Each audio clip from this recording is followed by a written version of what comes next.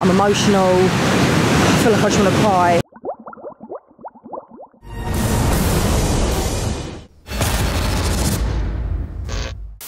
When I first walked onto the beach, Zach's reaction wasn't really shocking. I knew he'd shit himself when he saw me, and that's exactly what he'd done. I was like the 30th bird he'd slept with, right? I found a list on his phone. It had like 180. Becky's just arrived at the beach, and she's obviously going on about what I've done in my past. And I treated her like shit. To be fair, I deserve whatever she gives me. Got with anyone in there already then, or?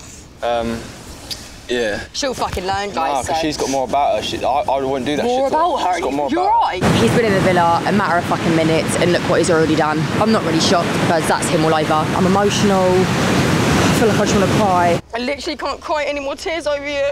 After seeing Becky, it's made it clear to me that obviously I did love the girl.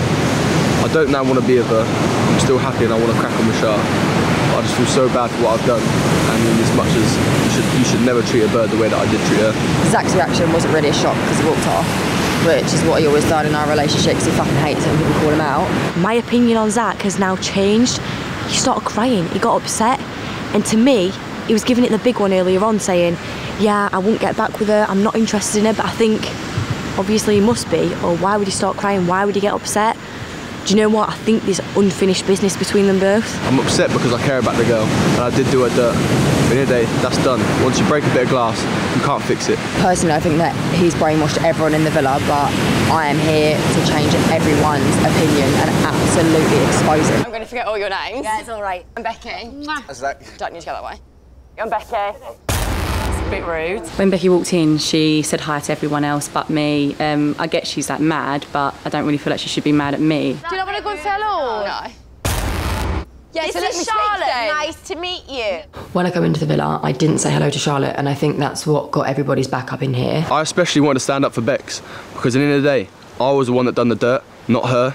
But the way she come in, all guns blazing, she's gonna have a long day trying to explain herself to everyone. I don't have a problem with you. Say hello to me then. I don't want to say hi to you. Introduce yourself with some fucking respect. You're acting like a chav. I lost my shit last night because Becky came in, and she came in with this wrong attitude. You don't come in to a group of people and kick off straight away.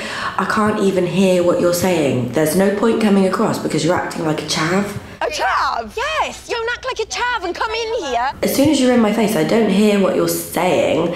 I just see that you're being a twat. How I've acted like a chav, Laurie? Because you're a girl and you're kicking off at her, not him. Shut up, man! Me and Zach eventually had a chat on our own. I think Zach's problem is that he lies so much he gets caught up in his lies. He was saying to me that he wanted to get me back, and then he's come in here. So obviously I was a bit confused. I was very angry, and that's why my reaction was how it was. If this was the other way round, would you not be angry? I completely understand where Becky's coming from. I know that obviously they've got history and he was horrible to her, I get that, but Zach's done nothing wrong to me. Zach cheated on me with 150 people.